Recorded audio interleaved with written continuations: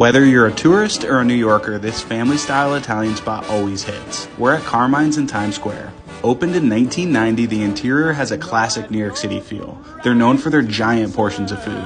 We started with their cheesy garlic bread, toasted with garlic, herbed butter, and super stretchy mozzarella cheese. One order of this garlic bread comes with 9 freaking slices. It's the perfect way to start. And we always order their chicken parmesan and their lasagna. The super friendly staff slices everything up tableside. This massive lasagna has layers of ground beef, veal, mozzarella, parmesan, ricotta, and marinara sauce. The chicken parmesan is pan-fried with mozzarella, pecorino romano, and marinara sauce. Oh, thank you. Thank you very much, sir. I mean, how could you ever say no to this? The lasagna holds together perfectly, it's packed with ricotta, and their marinara sauce is always delicious.